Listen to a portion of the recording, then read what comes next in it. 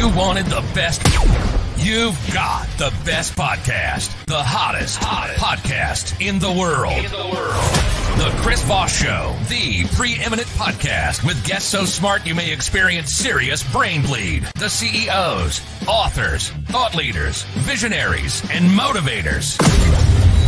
Get ready. Strap yourself in. Keep your hands, arms, and legs inside the vehicle at all times, because you're about to go on a monster education roller coaster with your brain. Now, here's your host, Chris Voss. Hi, folks. Chris Voss here from the ChrisVossShow.com, the ChrisVossShow.com. Welcome to the big show, my friends. And now, for you, a man who has no bones about having bones in his body. I'm your host, Chris Voss. Welcome to the show, my friends. How are you? I thought that was an appropriate joke. I don't know, it's a stupid joke, but it's good. It's funny. It's kind of funny. It's not really funny. Anyway, guys, thanks for tuning in. We certainly appreciate you guys being here. Be sure to refer the show to your friends and neighbors and relatives. Put your arm around them, grab by the hand, look deeply in their eyes and say, have you subscribed to the Chris Voss Show? Do you want to be part of something that's much bigger than yourself, that gives you love every day, that's a family and not a cult? We're not a cult, people, just to make sure there are some dues, though. No, it's free. The show's free. Just enjoy the show. Share it with your family, friends. Why wouldn't you share something that's free? What is wrong with you people? Anyway, enough shaming. Go to youtube.com/Chris Voss, goodreads.com/Chris Voss. See everything we're reading and reviewing over there. All of our groups on Facebook, LinkedIn, Twitter, Instagram, the big LinkedIn newsletter, etc., etc. Today, we have an amazing woman on the show. She is a physician who decided to become an author. And now she's a publisher. We're going to talk to her about her whole journey and everything she does and how she helps people publish books on top of what she does already. So we'll be talking to her. Her latest book came out August 31st, 2022. Beyond the Pillars of Salt. Debra E. Blaine, or Dr. Debra E. Blaine is here. I always do that wrong because there's the MD at the end. And you're like, wait, oh, there's supposed to be a doctor. They should just get rid of the MD thing and put doc on the end. That should be like sir, like a title, like you're knighted or something. What do you think, Deborah? Is that a good idea? I love it. Either one's good. There you go. I'll submit that to the queen. Oh, well, that's not going to work out, is it? Anyway, Debra is a physician turned author. After 30 plus years practicing medicine, she found that her spirits were in greater need of healing than our body. Boy, you can say that for some people. I've seen them on Facebook. But how can this happen in our fractured society? Where is it hard to encourage people to open their minds to other points of view? Hammers? No, that's not good. The judge says I can't do that anymore. Her answer is truth in fiction.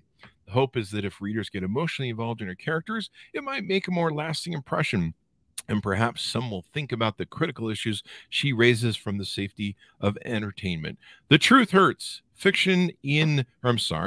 truth hurts. Truth in fiction gently guides. You know, people do learn better from entertainment. We call the show infotainment because we teach people, we educate them, and we make them smile and laugh. Or at least they just go, those are really stupid jokes, Chris. Welcome to the show, Debra. How are you? I'm doing well. Thanks a lot, Chris. Good. I'm on a roll on Friday. I'm hitting all zeros. So give us your .com so people can find you on the show. It's just DebraBlaine.com. I know I'm not being funny when I'm cracking myself up, so that's always a good sign. So Debra, and does that include also your book publishing site? Let me pull that up. Yes, so there's a separate page for my book publishing called Very Indie Press. You can also get there from veryindiepress.com. And there's also a page for my general coaching practice. Do you realize it sounded like very indepressed? Oh, no, I didn't realize that. I was thinking of like the indie presses and you know, I was so happy to find Very Indie Press, but I think you've just ruined that for me now. I'm sorry. I just do the comedy around here. That's what they pay me the $5 for when I show up every day. So Debra, let's get talking about your first book here. Let's get that teased out so people can check that out. And actually, let's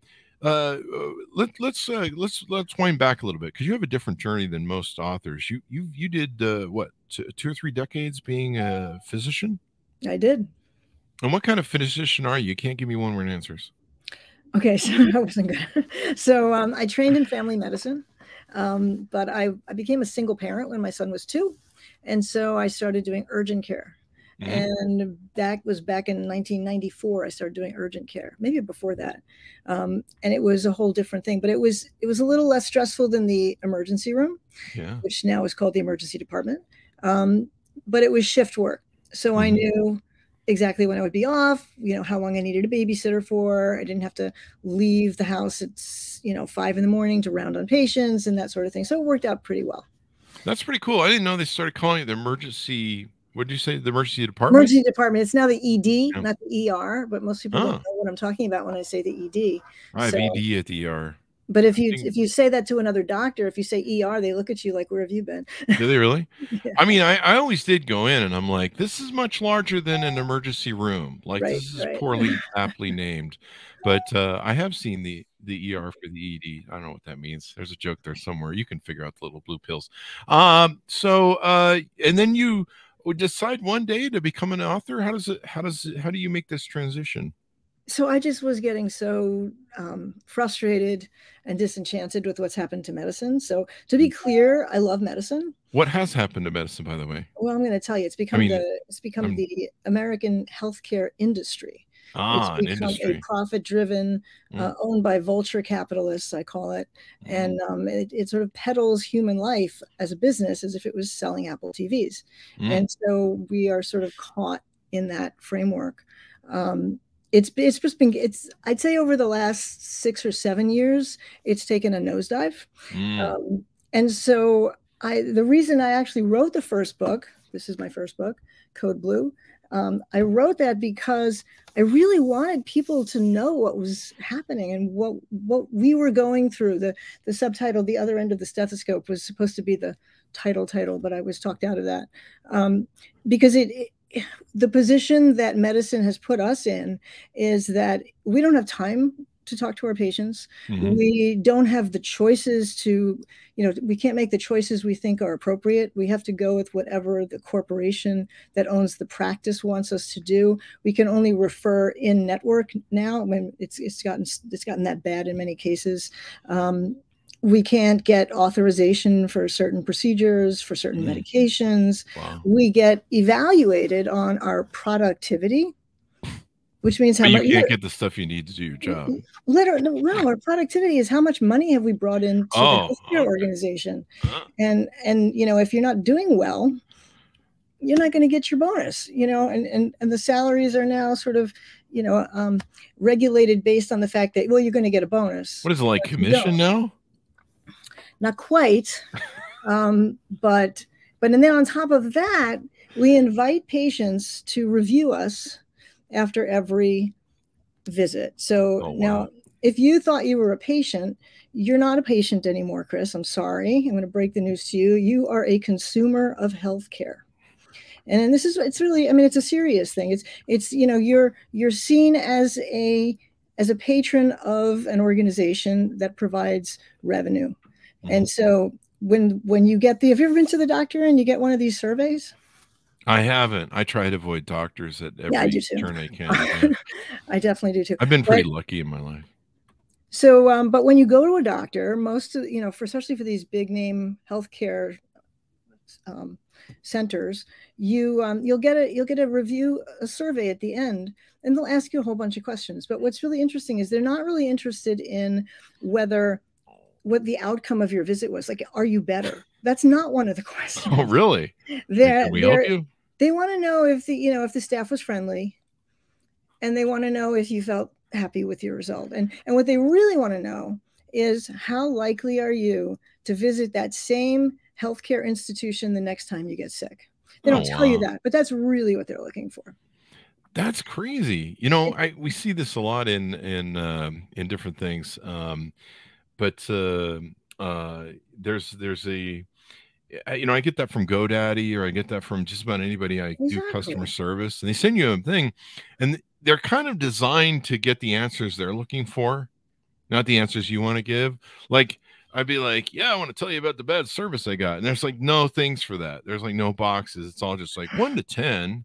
Tell us where you're at. And then half the time you're like, I'm pretty sure that if I complain about the company, you're going to fire that person because the person, the wording is like, did Joe give you a, right. It's all about Joe. Yeah. Yeah. It's all about Joe. And you're like, oh man, I want to complain about the company because the company's bad. Joe's just some poor guy, schmo, doing the thing. Right. Anyway, so you start your first book and write that out. So what I did was I started writing these little encounters in the book, little patient encounters. Every single encounter in the book is based on a real interaction. And but of course the names are changed and subtle changes are made so that you could possibly recognize the person, the actual person. But everything was, it was just aimed at demonstrating one more problem that we have. And I wanted to, I just wanted to put that out there, but I realized I didn't want to write that as a nonfiction book. Because I didn't want to get fired. I didn't want to get sued. Yeah. So like if I start complaining about the healthcare institution and they figure out that's where I work, I'm in big trouble. So I decided I had to make it a fiction. So when you write a fiction, you need a hero, you need a villain, you need a plot, you need all kinds of obstacles and challenges. And, so that became, it became a whole different project. And I actually wrote 2 books. I worked with a fabulous mentor. His name is Rich Kervolin, and he's retired from as faculty at USC, I think. And we worked together for a while, and he taught me how to create suspense and, like the different factors that are necessary in putting into a thriller. So I had like these 2 books. I had the suspense part, which was the Russian oligarchs hack into our electronic medical records. Oh, wow. And they steal information, extort millions of dollars from the patients, and then murder them. That was my thriller. And then I had all these encounters that were going on. And so then I wove them together so that the doctor that you follow around through the clinic becomes, becomes a victim of this hacking scheme, or becomes part of this, entangled in the hacking scheme, so that the whole thing became a medical thriller. But the background is all pretty much based on fact. There you go. What kind of patients are you seeing? Russian oligarchs murdering people? What's going on over there at your hospital? I'm just kidding. Yeah. It's funny. A couple of people said, okay, so where did this happen? Like, where did this happen? Which one? It's a story, but it sounds like it could have happened. Where did it happen? I just made it up. All 3 books, are they dystopian fiction? So the second book, the third one was the dystopian fiction. The second book, once I was done, with that book, I loved writing. I realized I really loved writing, so I didn't want to stop. So what was I going to write about? So it was late 2019, early 2020. And I looked around and it just seemed to me that there was so much discord within families and communities, and people getting so angry with each other because they believe one way and the other person believes the other way. And instead of being able to talk it out or agree to disagree, all of a sudden, there was so much extremism. And so I wanted to write about that. So that was my second book. I started writing that I had 3 things in mind. I had an opening scene, because you need an opening scene that will grab someone. Yeah. I knew I wanted to use the devil's breath flower, which is a real thing. Vice called it the scariest drug on the planet. It's called the zombie drug. And I wanted to write about that's in Florida a lot. Yeah. Yeah, but it's actually from South America. Eat that with the bath salts, I think, which is weird because your title is Beyond the Pillars of Salt. So no, for that one it's undue influences. Okay. So what are the things that are influencing our minds? What is manipulating us as a population that's creating this lack of communication, this resistance to listening to each other? And so it was partly for me to just say, well, there must be a reason people are being so unreasonable. It was for just there's a reason they're being unreasonable. Yeah, that's the thing about writing, is you create your own world and you create your own outcome, and you can make it, at least make sense to you. Hopefully it makes sense to other people. The opening scene for that book is this kid Joshua who walks into his uncle's office on 6th Avenue in New York City, and he doesn't remember anything about the last 3 days. He could barely remember his name, and he's covered in blood. It sounds like when I used to drink. Yeah. And in a way, but his toxicology screen was negative. Oh, wow. So they take him to the hospital. His toxicology screen is negative, and none of the blood's his. That's always a bad sign, my judge tells me. Yeah. So that's how that, and that's basically, it's a very personal story about a family who are struggling with the realization that their minds are being manipulated. Ah. And there's one person who has some immunity to that for a variety of reasons, who is trying to convince, particularly his wife, to think about things before she just jumps on a platform. You know, just because you identify as a liberal doesn't mean everything the liberals say is something you should jump on. And the same for the conservatives. I tried very hard not to take sides on that. So that was that book. And then, you know, as I was writing it, I was having a really hard time finishing it. And I realized I was not going to be able to solve the world's problems in this one book. We had a lot of problems. So there's a lot of problems in the world. So I realized I was going to have to write a sequel. And that helped me close up the book. And so the sequel is Beyond the Pillars of Salt, which is kind of the one possible progression of where our world could be going. If we continue, you know, a world without free and fair elections, a world where the planet is breaking up and reclaiming itself due to climate change and just planetary changes and upheavals, and how that's going to, where does that leave us in a planet that's becoming uninhabitable? And, and that's leading into my science fiction series, which I just started. There you go. And then after that, it's the Planet of the Apes, right? Where the apes just take over. Is that could be? It could be. Maybe that's another book. I don't know. It's another book, but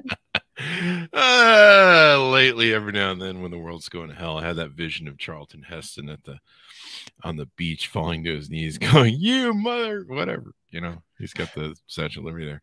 So, is it the same character who's the protagonist running through the whole series? So, in the second two books, there are many of the same characters who, and the protagonists.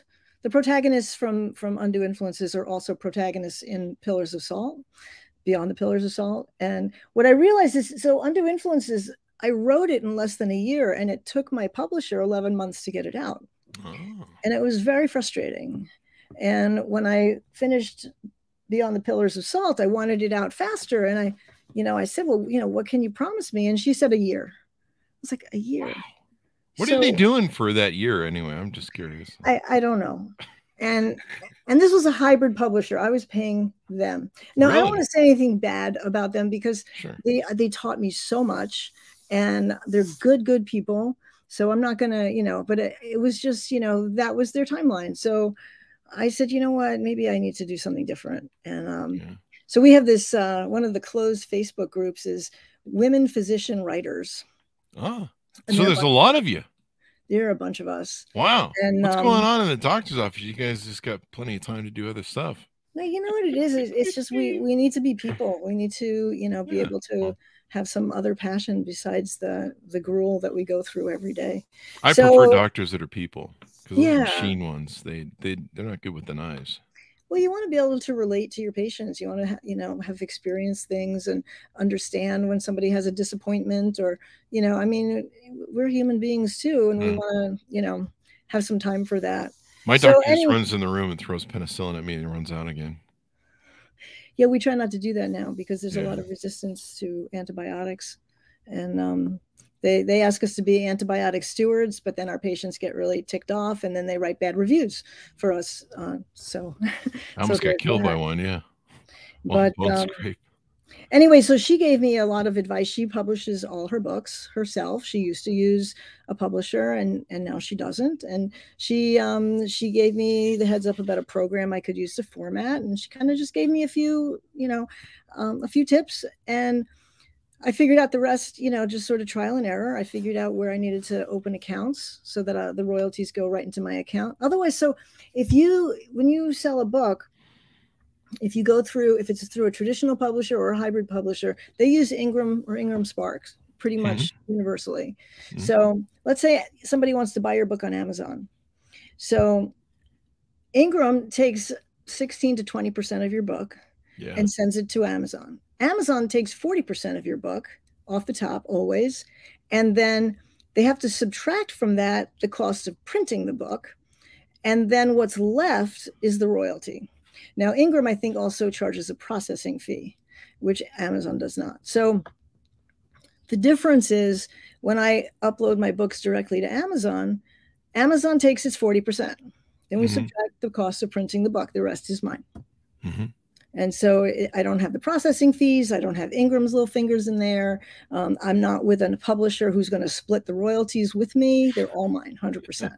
Yeah. So, and not only that, but I can see, in real time within a day or two, how many sales I've had on KDP. I can just look at it and see. Barnes & Noble has a similar sort of thing. I can see my sales there. Apple has the same kind of thing. Yeah, Apple's cool. So it just doesn't make sense to me anymore to, and plus, when you use a traditional publisher, you lose the rights, as you were just talking about. Hey, you lose the copyright rights. It's technically their text.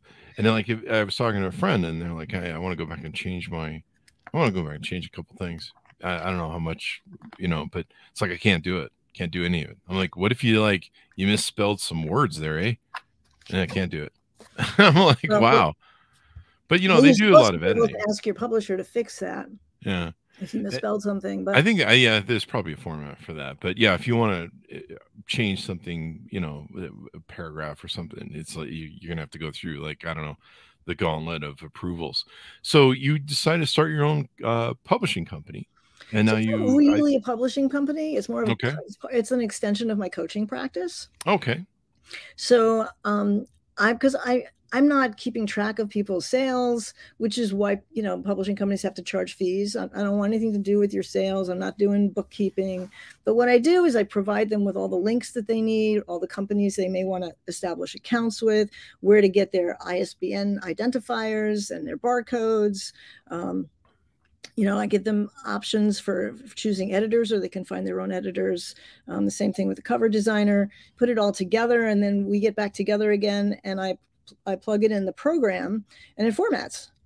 And then we go through it and make sure everything looks the way they want. They can choose their font, their trim size, and then I send it to them. They look everything over. If they have anything they want to adjust, we get back together and we fix it. I send them back their files. They upload their own files to the distributors, and I have nothing to do with their book anymore. So I don't have to charge them extra. I just charge them, for the time I spend coaching them, guiding them. I'm available by email or text or, whatever it is, so that they can get their book out there. And then, they've got their book. Yeah. I keep their files for about 3 months. I notify them before I'm going to delete them, because it does start to take up a lot of room, a lot of memory.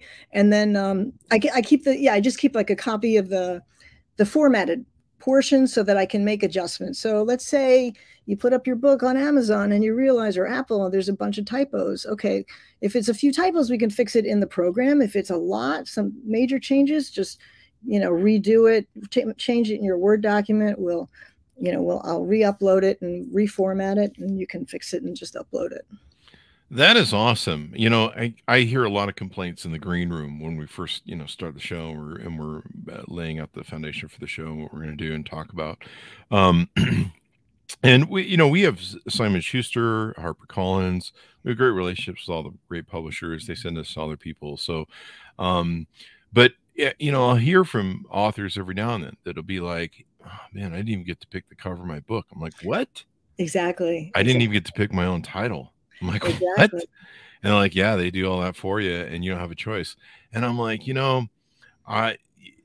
if I've got to spend the rest of my life looking at that book cover and that title and, representing it to the world and being like, yeah, I wrote the book, that will drive me mad if the cover's crap, or if I don't like the cover. Yeah. Like, that will make me mental. I'll be like, here, I'll sign your book, but I'm just going to black out the cover, black out the title.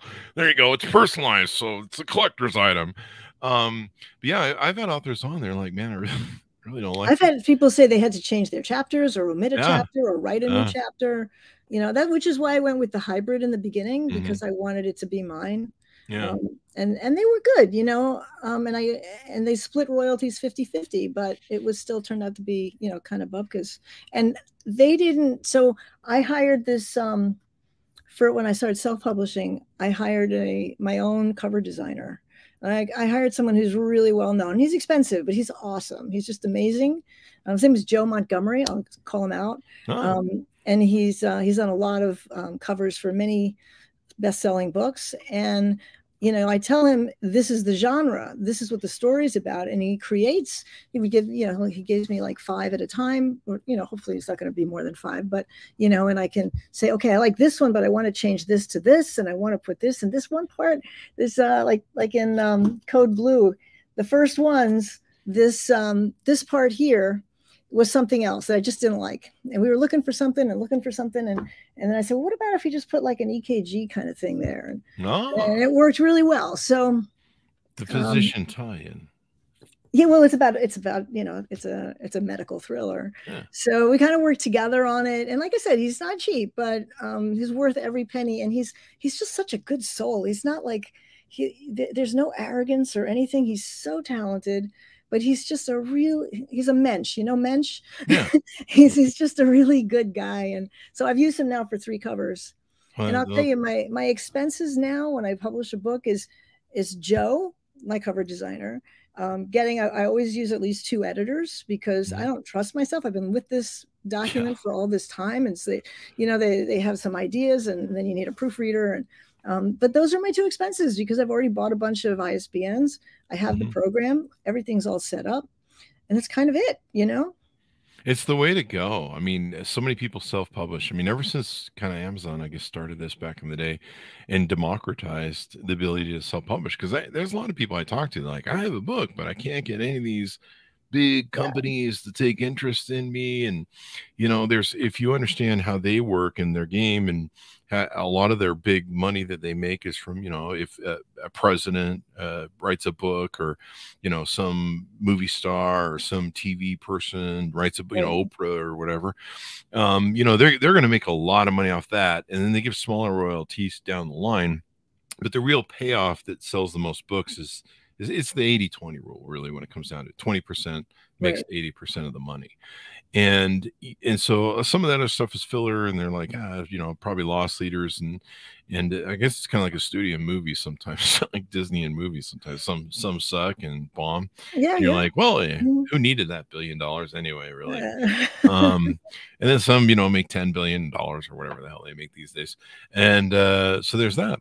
But yeah, being able to self-publish, publish your own book. I mean, there's so many people that can do it now and get their thing out there. It's great for your brand building, for speaking, coaching services, and stuff like that. I use mine to swat flies. And so I got some brochures I use for that. I just people around the house, knock it off. And that the fuck be, I died by the author. So that's one way to go. So there's all sorts of great stuff. So you do the coaching, you help them write their book. Do you help them propagate the idea, flesh out the concepts? Because some people kind of have an idea for a book, but that's about so it. That's like a separate. So I do both. I'm also a writing coach where I work with people, who are, at any stage of writing, who just want some advice. Or I've worked with some authors who barely have an idea for their book, but they know kind of what they want to write about. So yes, I work with writers. It's a different package because that's more of an ongoing sessions. And I'm less. So in my coaching practice for physicians, we pretty much meet every week because it's important to kind of, keep that momentum going. With writers, I recommend it for the first month. And then if they want to, if you haven't done a lot of work on your book, there's no point in our meeting that week. But I try to keep, one of the things coaches do is we try to keep people accountable. That's why you want to coach, right? You want somebody who's going to say, hey, I know you were busy this week, but this is something you really wanted to do. Now, if it's not what you want to do anymore, that's okay. But if you really want to do it, you need to make time for yourself to do it. And here are some ways you can do that. So I work with writers as they're writing, and I work with writers as they're publishing. And it's kind of a separate, the publishing thing, it's a one-time upfront fee. And then we get the book out. Like if it takes us 3 sessions or 5 sessions or, 7 texts or emails, that's fine. It's all part of the same thing. And I won't leave them until they're happy with the way their books come out and they've got it uploaded and they have no more questions. So, but that's really all I'm doing is just, basically showing them that you get this here, you get this here, you get this here. You have a question about how to fill this out, no problem. And I'm formatting it. So that's one package, and it's confined. You're not going to end up paying and paying and paying. So with the writers, it's going to be up to the writer, as they are developing their story. And I love to work with writers are cool. Yeah. You know, Some are. they're just good people. They definitely are. I mean, there are people trying to help tell the story, and you know, we learn so much in life, whether it's through novels or other, whatever it is, movies, TV, books. We learn through stories, and stories are an important aspect of you know, they're basically the human being manual, because they don't really. I didn't get one. Did you? No, no. Mine got lost in the mail. I didn't get one to help me raise my kid either. I was just like, yeah, they definitely don't give manuals for that. They're just like, have fun with that. There you go. Just drops out, and there it is, and you're away you go.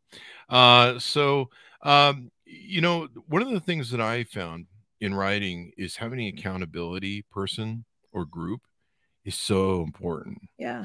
Because I tried to write a book for, what was it, 10, 13 years. And until I sat down and had a group with the accountability, and it started out with like, okay, we're going to write an hour a day. Everyone's going to write an hour a day. And then we're going to put up on a sheet and say, okay, we did our hour. And then whoever doesn't write that hour after the end of the week gets, I don't know, shamed and thrown into a den of wolves or something. I don't know, something like that, right? Or has to buy everyone coffee. I don't know. We kind of talked about some punishments, but we never really did them. But having that accountability that people were like, hey, man, did you write your hour today? Did you do your, and really made all the difference in the world. Made all the difference in the world. And so having a coach like you, or accountability person who, you know, can, you've got to be like, hey man, I know they're gonna call me, so I gotta do my thing, and let's close off everything and sit down and focus on, you know, typing and getting the spoken word out there. And it's a bit like an elephant writing a book. I mean, you just got to eat it one bite at a time. Exactly. Yeah. You got to take it one bit at a time. Yeah. It's a couple pages, but being in the habit too of writing on a consistent basis, and then having somebody go, are you writing? Are you doing that consistently? That's really the key, because you just wake up one day and you're like, holy crap, there's a book there. Yeah. I try to make a schedule, and I say, you know, I'm going to, given what the rest of my life looks like, I want to write 5,000 words a week, say, or 7,500 words a week. That doesn't mean I have to write every day, but I have to get to that number by the end of the week. And I try to write in the morning, because by the time the afternoon comes around, everything has sort of come across my plate, and I'll get to the writing, and I don't get to the writing. And so it's best for me if I get downstairs and I have my breakfast and feed the cat, and, you know, and I start writing. And then, you know, if I can do that for an hour and a half, 2 hours every day, then I can bang it out, and it gets written, you know. And I have an accountability partner also. And I think it's a great thing, you know, and we keep each other accountable. And there's something really exciting about being able to say, yeah, I accomplished this and this week. Because I have a tendency, you know, without that, I have a tendency to forget about everything I did do and just focus on what I didn't get to. And that's not productive, you know. And she'll remind me, but you were going to do this, did you? Yes, I did that. Oh, and I did that, and I did that. And I was like, yeah, I guess it was a pretty good week, you know. So, it gives you a feeling, I think why it really succeeds, it gives you a feeling of being on a team. Even though it's kind of a solo project, it's kind of a team sport. And so having that, you know, you get that little raw, hey, you wrote for an hour, you wrote 5,000 words, you know, good for you, and you got it. And then if you didn't, you get the whole we don't do that to each other, but it's, you know, we're very encouraging, and as a coach, I'm very encouraging, you know, like, what got in the way, what can you do about that next time? You know, and it's not about shaming people as a coach, it's about helping them meet their challenges, you know. I want to be a coach so I can shame people for not writing. I don't know. I'm going to be a shaming coach. You might not have a lot of clients after all. I don't know. I think I'm specifically just going to be a shaming coach, and just in anything. And it's like, whatever you want me to call and beat you over the head with because you didn't do it, that's what I'm going to do. I probably won't have any clients, huh? There's probably some sadomasochists who will pay for that. I don't know. That's a whole different. That's an OnlyFans channel, probably. Anyway, what else do we need to know about your coaching and what you do with the indie book publishing? So when I work with physicians or anybody in the corporate world, or who's just not feeling satisfied, or, you know, we have a tendency to identify ourselves by what we do. And so if what we're doing is not fulfilling us at that particular period of our life, it makes us feel really bad. So doctors in particular, who are you? I'm a doctor. Okay, but who else are you? What else are you? And to start to look at, and it's not just, strictly for doctors, but to start to, like realize and acknowledge all the other roles in life that we play that are really exciting. And then when that one role, let's say being a physician these days is not really meeting our expectations that it had before, but there's so many other things in our life that are working well, it makes it a little easier to reframe that and to, to just say, okay, well, this part's not going so well, but I can't wait to get off and cook with my son or something like that. Cause we're into whatever it is that you do. It can be a tree hugger or a cat rescuer or, whatever it is, but that it's really important that we have other aspects of our lives that we, express ourselves in. Mm-hmm. Yeah, it's definitely awesome. And you know what? Being an author is cool. Like, I don't know. I think because it's so hard and people get it, and there's so many people that try and fail. I mean, I tried for a long time. And the man, when you become an author, wow, it's like a badge of honor, man. Like people are like, you're an author? Like you pulled that off? Do you know what's like, funny wow. is when people used to hear I was a doctor, it's like, wow, you're a doctor. Now nobody cares about that, but oh, you're an author. I go up to doctors at parties and say, hey, does this look infected, just to piss them off? Anyway, that's my favorite type of guest. Yeah, I do that just hey, do you what does gangrene look like? Stuff like that. No, I don't. So fun is fun. And you made this your personal mission, which is pretty freaking awesome. Do you help writers? That was the question I had. Do you help writers for just novels, or do you help them like with business books, nonfiction writing? So I can do, a lot of things. One thing I'm not really, I find that the program I use is not good at is doing workbooks. If somebody wants to have like spaces for writing out things in the book. But I mean, other than that, doing, picture books, cookbooks, how-to books, there's a lot of self-help books. And, I'm helping people to organize their thoughts and to, put them in an appropriate outline so that they can start writing it. So it's not just fiction. Fiction's my favorite, but yeah, we can work on, and there's so many times when writing a book makes whatever it is that you're doing seem more credible. You can use that as part of your advertising campaign. So it's nice to have a book. There you go. When I was living down by the river, I wrote a book on living down by the river, and people found I was more credible than anything. I can steal Chris Farley SNL jokes. Somebody should do a book in that voice of his. I went down by the river. Yeah. Anyway, well, they did a song kind of like that, but did they? I don't know. It sounds like something somebody sang sometimes. I should write a success how-to book, like how to achieve living down by the river, 100 ways to realize the loss of all your dreams. But you know what? I bet there are survival handbooks out there for living by the river, living off the grid, living without electricity and fishing. How do you fish for which fish are good and which fish are bad? So, I mean, there's always so much you can get into, and that's the thing that, we don't always look at, we tend to sort of see the global picture, but when we start to look at the details, there's a lot that can be written. And the same when you're writing a fiction and you start to notice, what did the person look like? Why did they feel this way? Why are they acting that way? What motivates them? To me, that's like the most fun part, is creating the characters and seeing, what makes them behave the way they do, because it gives me insight into just, human beings in general. Yeah, there was somebody who sent me a podcast. I was looking over to my left screen to see if I could pull it up really quick. Somebody sent me a podcast that was really obscure in the topic, and I don't even remember what it was, but I wish I could pull it up real quick.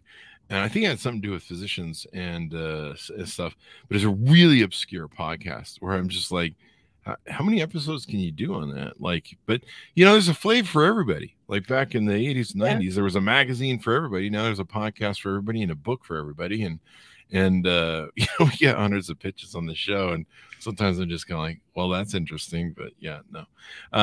So you know, it's whatever, but it's a big world. There's lots of people that are interested in lots of stuff, but it's great to tell your story and get your message out. What's the best way people can reach out to you and find out more about your services and how to engage with you on that if they can? So they can find me on my website, debrablaine.com or veryindiepress.com. There are on the coaching pages, there's a place you can book a free, like a discovery call, or you can email me. My email is there. You can, so debrablaine.md@gmail is an easy one to remember. I think there's a different one on the website, but don't worry about that. Either one is fine. They both get to my inbox. And if you want to find out about my books, they're all on my website also. And I just, you know, I'd like to ask if anybody does buy this book and likes it. If you don't like it, don't do this. But if you like it, when it was transferred from the old, they linked the books, the old Code Blue to the new Code Blue, and they lost my reviews. So the first page of reviews came over, and all the rest are gone. And I'm a little heartbroken over that. So this was Amazon. So if you like it, if you read it and you like it, please write a review on Amazon. Now, if you read it and you don't like it, please don't write a review. Just like, you know, reach out to me. I'll see if I can fix it for the next edition. Yeah, don't write bad reviews, people. That's what we always say. We always tell people, you know, hey, write a 5-star review in the podcast. Do that. Yeah, I mean, you know, don't write anything less. Yeah, I mean, 4 stars is not, you know, when we do these surveys in medicine, it would be like, you know, only a 5 gives you points. A 4 gives you nothing, and anything lower than that is a minus, you know? So it's like, it's not, yeah. I won't review someone if I don't like what you know, the service I received or the product. I just won't review it because I just don't want to do that to anybody. But I try to give positive reviews. Yeah. So go review the books, people. We really appreciate it. Well, it's been wonderful to have you on the show, Debra. Thanks for coming on. Thanks for having me. There you go. You got a great sense of humor. Well, that's what they pay me the $5 for I mentioned earlier. I get like some drumsticks and some chicken or something and a free pop, but then I have to leave because they're like, get out of here. So give us your .coms wherever you want people to find you on the interwebs. So let's get that plug in. So this is the one I just gave, debrablaine.com, DEBRABLAINE. It's the repetition that sinks it in. Okay. Yeah. No, I'm learning a lot about marketing. So debrablaine.com, DEBRABLAINE.com. There you go. And you can go to the different pages through the menu, and you'll find the Very Indie Press right there. So there you go. Order up her book, folks, wherever fine books are sold. Beyond the Pillars of Salt is the latest one, August 31st, 2022. Order all 3 and write some great reviews for them as well. Thanks for tuning in. Go to goodreads.com/Chris Voss. See everything we're doing and reading them over there. That's always a fun thing. LinkedIn, YouTube, Twitter, all those great. Well, I don't know about Twitter. We're on Twitter. Yeah, right. I don't know where that's going. Yeah, it's I'm not worried. I'm not worrying anything about that. I'm just watching $1 billion go up in flames and just watching the plane. Some people got nothing better to do with their money. I wish I had that kind of money. I know, right? On stupid shit. If I had it, I'd share it with you. There you go. We could go buy, I don't know, stuff and just burn it down to the ground. But I don't know, maybe he needs the write-offs. Maybe go take a trip to the moon, you know. Might as well. Maybe we should send it to the moon. All right, well, thanks for tuning in, everyone. Be good to each other, stay safe, and we'll see you guys next time.